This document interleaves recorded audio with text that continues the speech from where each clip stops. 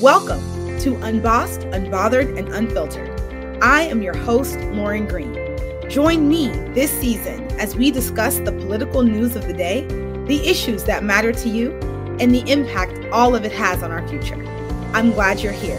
Let's dive in. Hello, and welcome to Unbossed, Unbothered, and Unfiltered. I'm your host, Lauren Green. I hope wherever it is where you are that things are cooling down after a very hot summer. But here, actually, the weather is cooling down, but elections are heating up. There is so much happening all the time from so many different angles. And it's October, right? Which means we can never not be ready for the October surprise. But also, early voting is starting here in a couple of weeks. Absentee voting has already started across the country. And so we are very much in GOTV season. I hope everyone is getting out the vote in their respective capacities, whether you're mailing in your ballot or knocking on doors or whatever voting might be for you. I'm excited to see what this historic election will unfold. But something really interesting actually happened recently that I am frankly confused about, and I hope is not indicative of what's to come at all, or any type of canary in the coal mine. And that is the comments that came this week from President Barack Obama about Black men not supporting Kamala Harris. If you haven't heard them, here's the small clip. Based on reports I'm getting from campaigns and communities, is that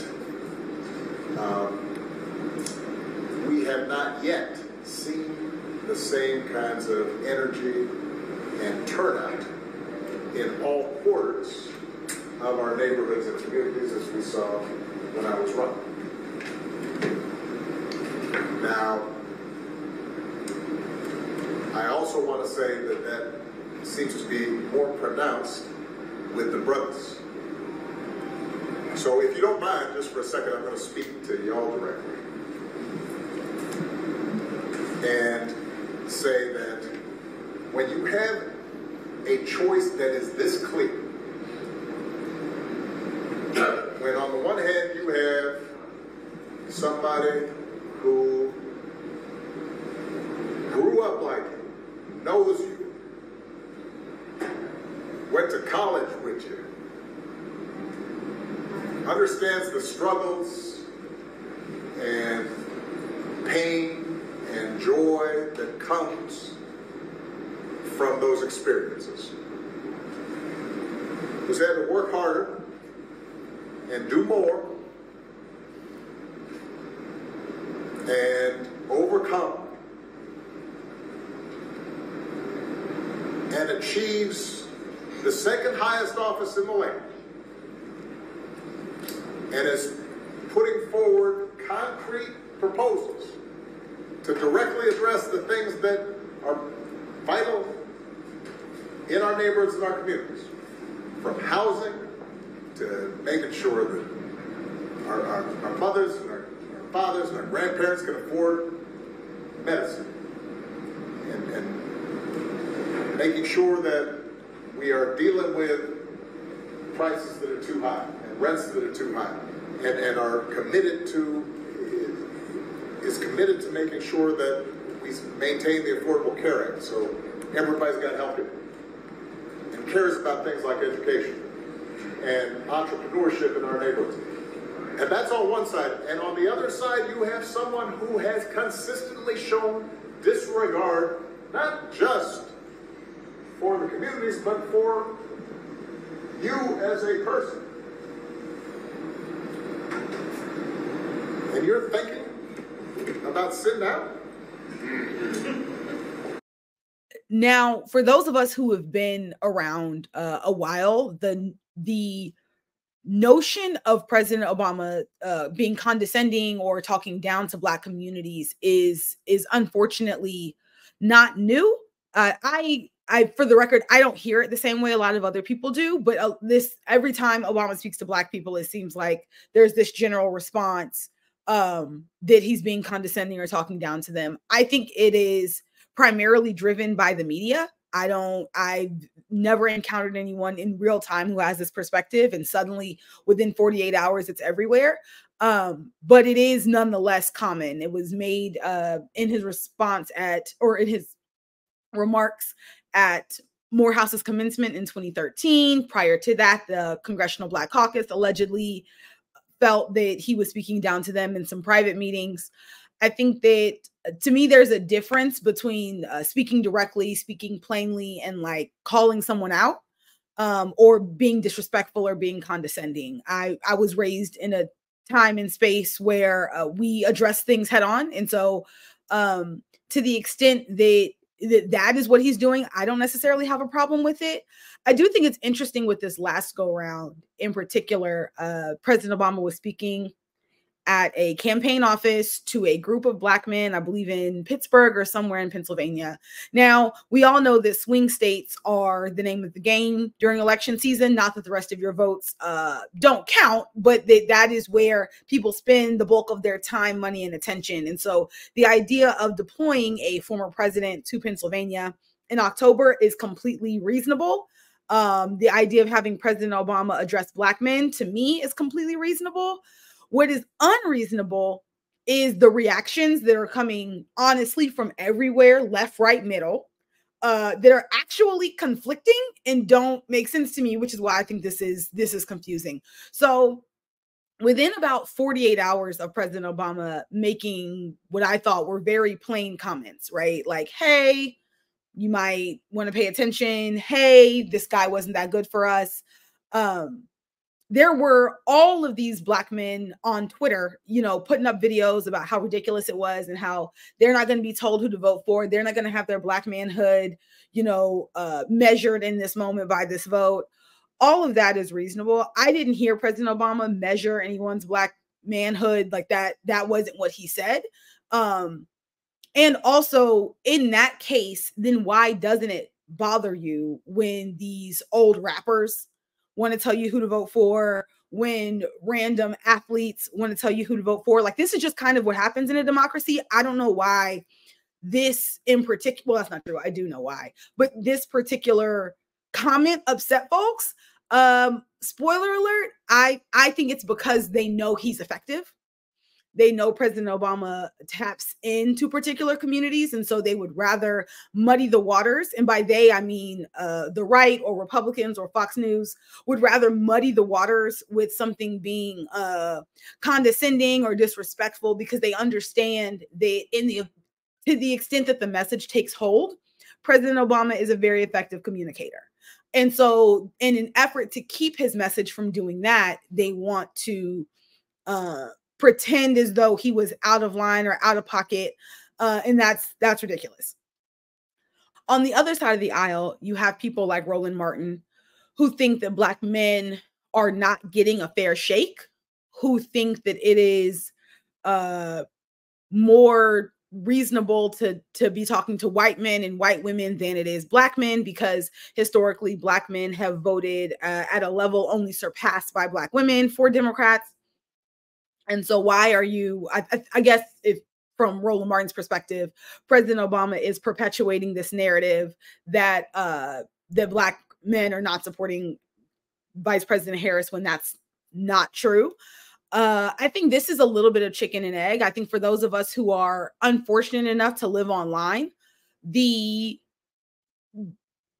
frankly, the content is there. There is a lot of energy put into Black men not supporting VP Harris. Whether the data shakes out or not, I don't know. But I will tell you, in my conversations with people and in what I've seen online, that hasn't been the case. There is a lot of skepticism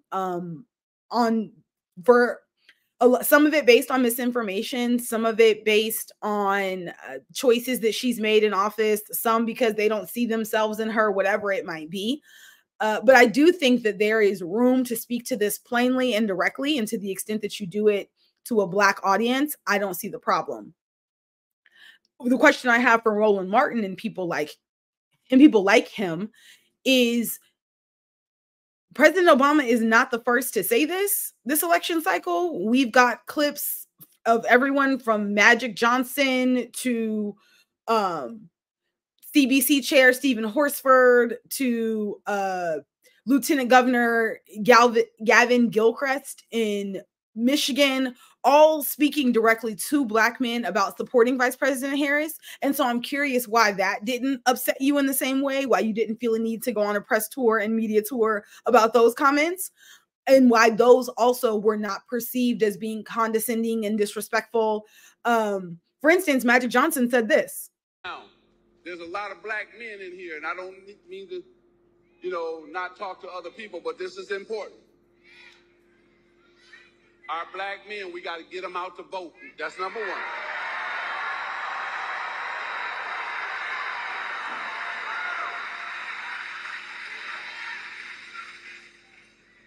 Kamala's opponent promised a lot of things last time to the Black community that he did not deliver on.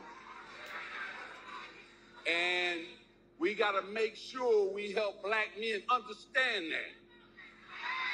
So that's why I'm here, to make sure I help Black men understand. First, get out and vote, and then vote for the next president of the United States, Kamala Harris. I would assert that the notion or concern that Black men don't understand who they're voting for or don't understand the impact that a lot of Trump's policies had could be equally condescending, disrespectful. And again, no one is lighting things on fire, burning stuff down. I think ultimately what happens here is President Obama is a very effective messenger. And people are concerned that if that message sticks, it will have an impact on this election. After President Obama made his statements where he,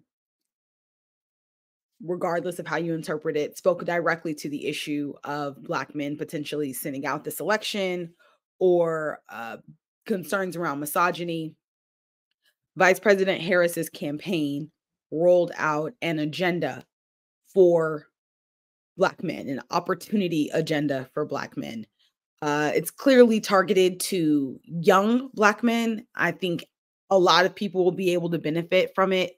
But ultimately, the primary takeaways are a significant amount in small business loans in an effort to help Black men start businesses, along with the much needed legalization around marijuana, cannabis, and promises of programs to make sure that Black people take advantage of those.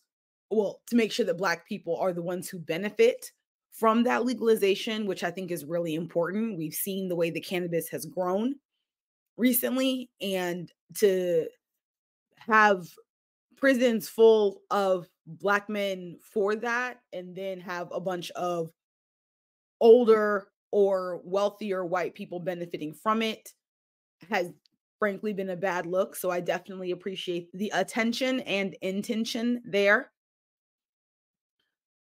I think this is a great step. I do think that I hope Black men engage with this and feel listened to. I hope that it is received as genuinely as it was sent.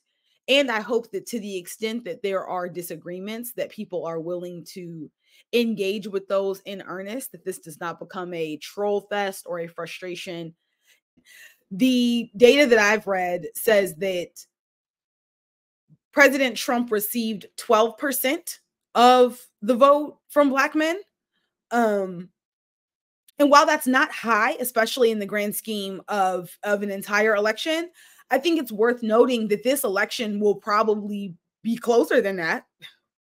Will probably come down to every vote counting, really and truly. And even then, we don't know what's going to happen when they certify election results, when electors put in their votes. I mean, there's a lot on the line. And so every vote counts. And I'm going to say what I say all the time, which is that to the extent people are coming to you and asking for your vote, that is proof that your vote matters. That is proof that of all of the places they could have gone, they decided that this was the space they wanted to operate in, and that can't be taken lightly. So we've seen Vice President Harris across her share of swing states. We've seen them deploying surrogates across several others. And I imagine that will, at a minimum, stay the same, if not increase between now and Election Day. But all of that is because of the importance and magnitude of what is being asked for here. This is not in an attempt to disrespect people. This is not an attempt to be condescending. This is not to say that you don't know what's best for your community. It's to say that this election is too important to sit out, and too important to protest or pretend like both sides are equal. Like, that's just categorically untrue.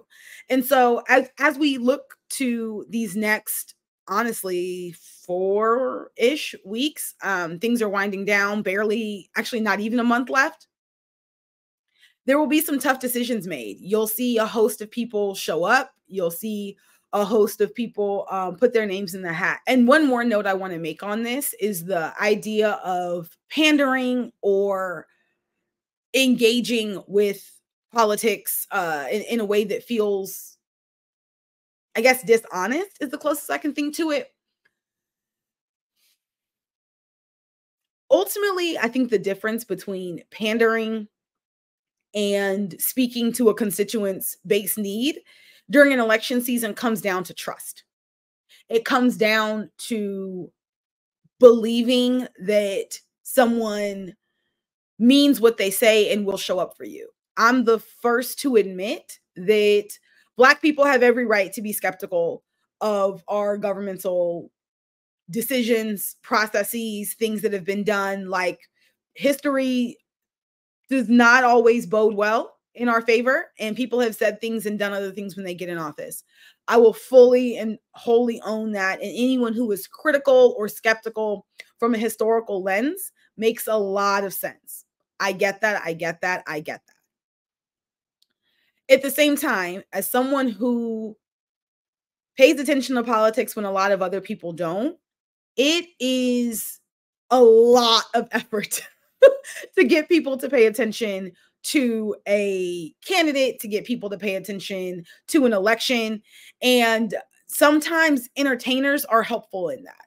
It doesn't always mean that they're pandering. And one of the reasons that they could just be utilizing that person's platform in an effort to take advantage of the people who pay attention to that person. Classic example being that Meg Thee Stallion performed at a rally on AUC, or Atlanta University Center's campus. This was earlier in the election, maybe, maybe even before the convention. I can't quite recall. But there were so many notions of that being pandering and disrespectful, and like, oh, how can she do that? Hotties for Harris. This is not what we need. We need policy, blah, blah, blah. Okay. I hear that. I get that. And when Taylor Swift endorsed Kamala Harris, I didn't hear a bunch of cries about pandering. I didn't hear a bunch of, oh, this isn't genuine. The assumption was that that was a genuine and active moment because there has been more trust built there than there has been here. And so I want us to take a second and acknowledge that pandering is real, but it isn't always the case. And ultimately, if what you're looking for is policy, the policies are up. They have been up. The issues are up. The events are happening across the country. If you want to show up and ask questions, there is so much coverage about this that however you need to engage, there are opportunities to do so. So don't feel like solely because you aren't seeing it maybe on your Twitter or X feed or on your Instagram feed that it's not there. It definitely is. I would suggest that you take a look at it and engage for yourself whether or not that works for you. That was this episode of Unbossed, Unbothered, and Unfiltered. If you're looking for me, you can find me at Miss Lauren D. Green. And if you're looking for the show, you can find us at Unbossed, Unbothered, and Unfiltered.com. Thanks for being here. That was this episode of Unbossed, Unbothered, and Unfiltered. If you want to hear more of the show, visit Unbossed, Unbothered, and Unfiltered.com. If you want to reach me, find me on Twitter and Instagram at Miss Lauren D. Green. That's MS Lauren D. Green. Hope to hear from you soon.